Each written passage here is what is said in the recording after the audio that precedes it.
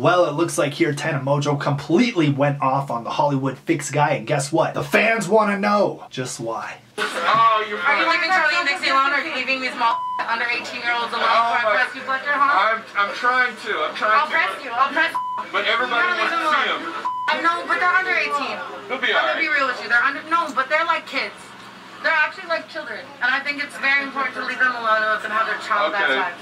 Okay, thank you. But Okay, I completely get where Tana's coming from, I really do. But at the same time, Hollywood Fix, his whole career, his job is essentially to videograph celebrities out in the streets. You know what I mean? He's a paparazzi. You love them or hate them, it's their job, okay? And at the same time, Charli D'Amelio is arguably the most famous teenager on the planet, let's be honest. And Tana was almost making it sound like the guy was horrible, which I don't think is the case. I think the Hollywood Fix guy is actually a pretty dope guy. Like, he's chill, he's laid back.